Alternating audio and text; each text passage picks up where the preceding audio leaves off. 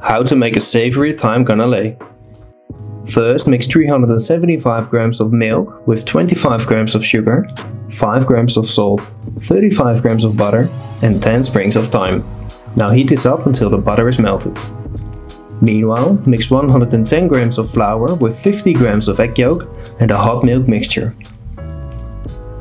Then let this set in your fridge for 12 hours. After that, add 25 grams of cognac and then put your mixture through a sieve.